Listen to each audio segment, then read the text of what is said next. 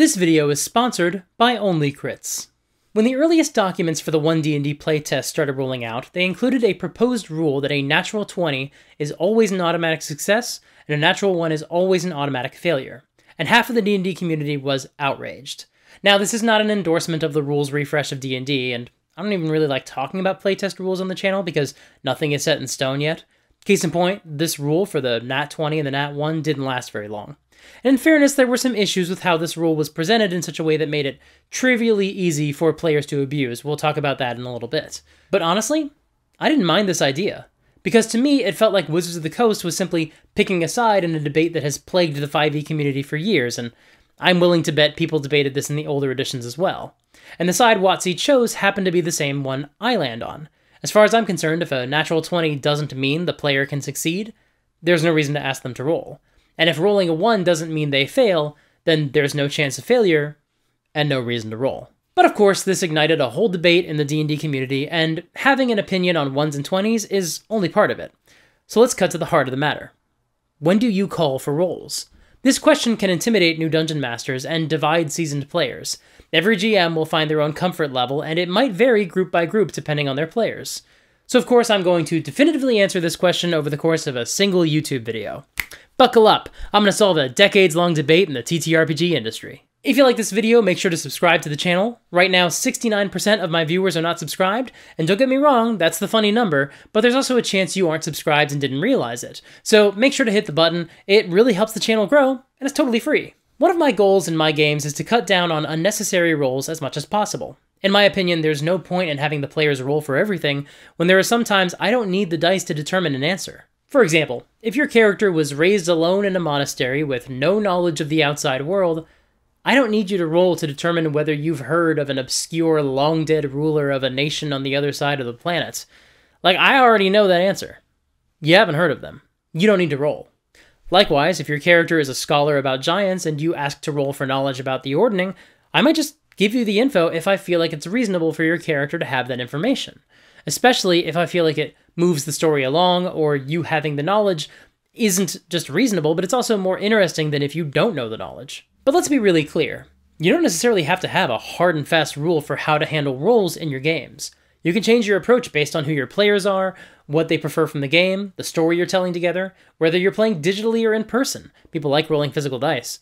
And probably a whole myriad of other factors as well. But the goal of my channel is to give you the tools you need to make decisions and determine your style, so let's start by drilling down on what exactly dice rolls mean in the context of an RPG.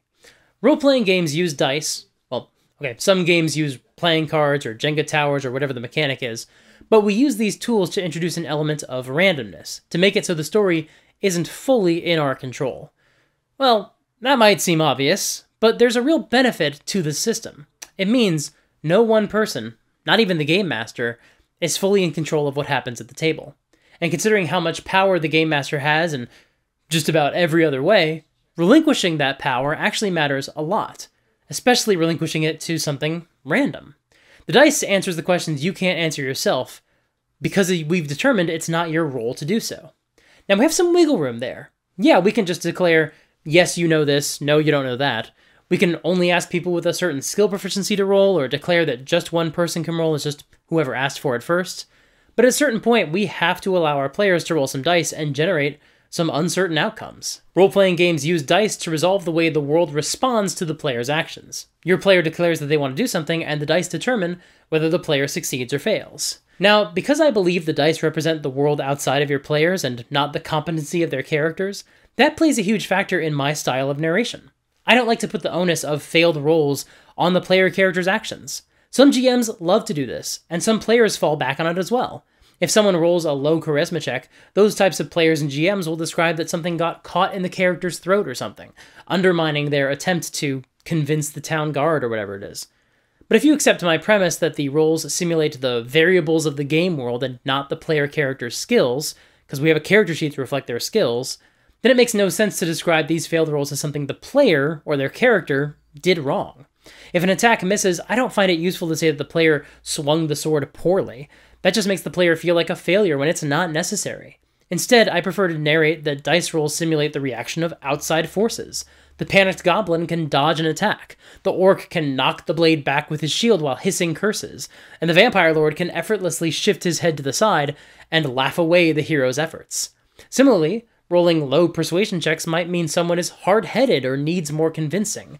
Rolling low arcana checks might mean that this sort of research is outside of the PC's area of expertise. And rolling low athletics checks to climb a cliff might mean that the stone surface is slick, or the rocks break off beneath the hero's feet. A failed stealth roll doesn't mean you were absently humming or ripped a fart. It means someone happened to look up and see you. I was actually going to make a whole other video about this, but Eric from the Geek Pantheon beat me to it. He made a great video about representing failed rolls without describing your player characters as fundamentally inept. He said everything I was going to say on the subject, so go check that video out. Link is in the doobly-doo. But what if that chance of failure makes no sense? What if the risk of failure is so low that any attempts to explain a failure might seem ludicrous? Alternatively, some challenges might be so impossible that a high roll can't reasonably achieve anything. If your barbarian tries to bang down an iron door with her bare fists and you ask her to roll, you're saying that this task is possible if they roll high enough. But I have no problem sometimes saying that that's not true. Let's briefly use persuasion checks as an example. Sometimes I'd much rather play a scene out in dialogue rather than purely rolling dice. In those cases, when I do call for persuasion checks, I view them less as how persuasive is the player, but more as a way to determine whether the NPC is receptive to the PC's argument. Sometimes I don't want there to be a roll at all, because I want the party to actually make their case. Social interactions are where I tend to reward advantage the most liberally, specifically when the party makes a really compelling argument, and I think the NPC would be swayed.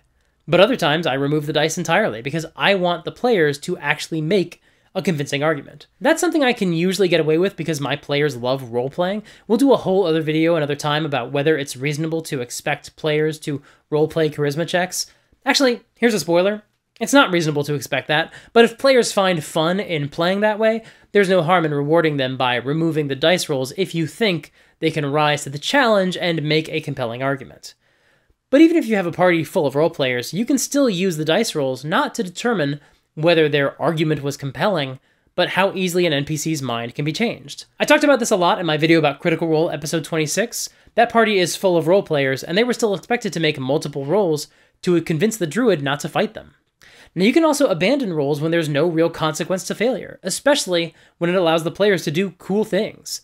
For example, some bard players like rolling performance checks whenever they play in a tavern, but one of my players who was playing a bard once pointed out that she had the entertainer background, which gives her free room and board when she performs. And whenever she came to a tavern and asked to perform, I had her make a performance roll. But since that's a mechanic that always works automatically, it's one of her core character traits, she pointed out that the performance check rolls were unnecessary. And more than that, she felt like these rolls were denying her the opportunity to do one of the cool things she liked about her character. Making her roll a performance check every time her character took the stage was less interesting than having the player narrate the performance and maybe come up with fake song names or whatever.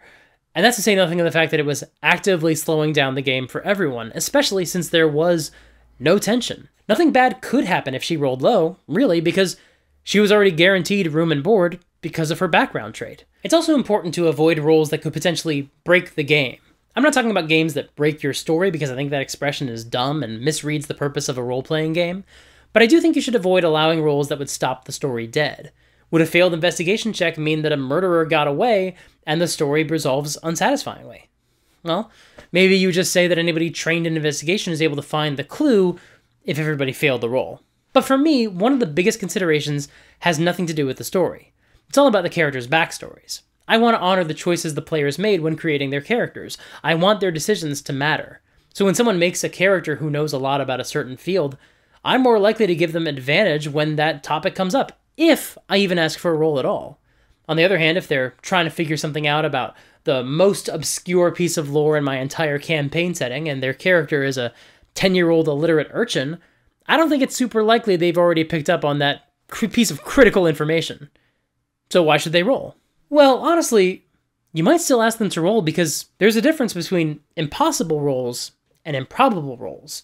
For example, back in episode 28 of the Vox Machina campaign, Grog made a roll to identify a structure, even though he had a -2 modifier, and he got a natural 20. Now, the structure in question was a stone giant fortress, and Grog is a Goliath, which is functionally a half-giant, so it's not out of the realm of possibility for Grog to recognize it. But also, you can make the case that Grog spent years wandering the wilderness. There's the same chance he'd recognize anything. Why couldn't he recognize a chimera's lair or the site of a failed dragon hunt? And by giving him a chance to make a roll, it could lead to a lot of fun. And it can be a really interesting challenge for you as a game master to figure out how to explain the results of a successful roll. But there's another factor to consider. What rolls mean to players. If somebody has a chance to succeed or fail and the dice don't go their way, some might take it personally. Others might blame the dice and blame their low stats, and others might just let it roll off their back. But denying the results of a roll effectively means you take their agency away. Sometimes that's fine. If you give someone information that they instinctively know, you're rewarding their character choices. However, rolling for knowledge gives the information value, but overusing rolls can have an unintended consequence. If you make your players roll for rumors or mundane trivia, it will make the facts they learn seem important. You can sometimes use this to your advantage, but be wary about giving the party unnecessary information based on a roll. They might either start to undervalue the info you give them, or start seeing shadows where there are none and start trying to run down false leads. What if a player wants to jump over a narrow gap in the battle map instead of using the bridge, and they're doing it purely as flavor or colorful description? Well, if you make them roll, you're taking away the choice they made to just add a fun little flourish. But if you want the gap to feel treacherous, you have to enforce the idea that jumping the gap is risky. And even if the act itself isn't dangerous, there needs to be some consequence to failure if you ask them to roll. I'm thinking about a moment in the second episode of Fantasy High when Lou Wilson's character tries to leap over a cafeteria table during battle, but trips and fails and falls prone. And I would at first say that this was a frivolous roll, except falling prone in the middle of battle does matter. Making sure your level 1 characters know they're not action movie heroes who can leap over objects does matter. And the positioning and movement and tactics of that campaign mattered a lot, so making that clear early on was really valuable. It also matters a lot whether you're playing in person or not. As I said earlier, players like rolling dice. I think denying someone a roll means a lot more in an in-person game than it does online, because clicking a button is so much less satisfying than rolling a clickety-clack math rock. And that's more true than ever if you and your players buy your dice from today's sponsor, Only Crits. Only Crits dice are really, really cool and so satisfying to roll. I'm genuinely serious when I say that one of the reasons I'm most excited to return to an in-person game as soon as I can is because I really want to show off some of my Only Crits dice. But in the meantime, I'll have to settle for encouraging you to pick up your own incredible dice sets. If you visit onlycrits.com/supergeekmike and use the promo code SUPERGEEK at checkout, you'll help support this channel and you'll get some truly beautiful dice. Once again, that's onlycrits.com/supergeekmike and use the promo code SUPERGEEK. Thanks so much to Only Crits for sponsoring this video. Now, something that sometimes really bugs me is when players make their own declarations about what they're rolling. This doesn't always bother me. I think the context depends a lot. For example, I'm going to make an investigation check to look for traps is reasonable because the character is looking for traps and the player knows what mechanic I'm going to use to resolve that request. Especially if they've already looked for traps before in my games and they know what roll I'm going to ask for. However, I'm going to roll a history check to see if I recognize that name tends to bother me more because how do they know what skill they should actually be rolling? I might instead be asking them for a religion check or an arcana check. And sometimes I truly don't care what the skill is. If they say, what can I roll to recognize that name? I might say, roll an arcana check or a history check or a religion check. Depending on what you roll, I will give you different information. But because I sometimes do that, that's just one of the many reasons I don't always love it when players make a declaration about what they're going to roll, because I need to make up my own mind first. I have my own opinions on these things. But honestly, it's even better if the player asks, do I recognize the name? Because sometimes I won't ask for a roll at all. I'll just say, nah. Now this is honestly the issue most people had with the rule from the 1D&D playtest, where a natural 20 always succeeded and a natural 1 always failed. The rule was effectively presented in a way where players could resolve their own results. They could say, I'm going to roll a persuasion check to ask the king to adopt me and make me his heir, and then they'd roll and say, cool, yep, it succeeded, it happens. That's obviously not what the designers had in mind, but what was ultimately missing from that rule was this discussion. That you, as the Dungeon Master, need to be able to determine when your players do and don't roll.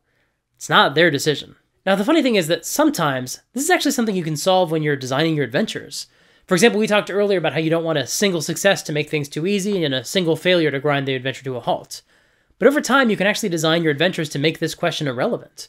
If you can keep this question in mind as you run your games, over time you'll start actually structuring your adventures so that a single success or a single failure can't lead to the adventure ending too soon or hitting a dead end. For example, you can make sure that the vital information the players need to proceed isn't completely locked behind a single roll so that if they fail, the story can still proceed. You can make sure your adventure is structured so if the killer gets away during a murder mystery, that's not, the end of the adventure, sucks for you, you failed. You can even start designing your challenges so that if they take out the villain too easily, that's not the end of the challenge. That's not the end of the adventure or the threat they have to face. But again, in my opinion, this is the most important takeaway for this subject. Don't have your players roll the dice if one of the two possible outcomes is unacceptable or impossible. But of course, that's just my opinion, so I'm keen to hear what you think. Let me know in the comments below. Next month, I'm going to make a sequel to this video where we talk about how you can make up your mind before a roll, so keep your eyes open for that. If you like this video, subscribe and ring the bell to make sure you know about new videos as soon as they come out every Monday and Thursday.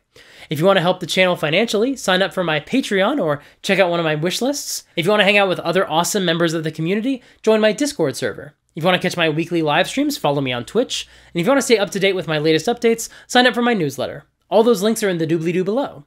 A lot of what we discussed in this video circles the idea of metagaming and how much information players and characters have, so make sure to check out my recent video about metagaming. It's a good one. Until next time, play fair and have fun.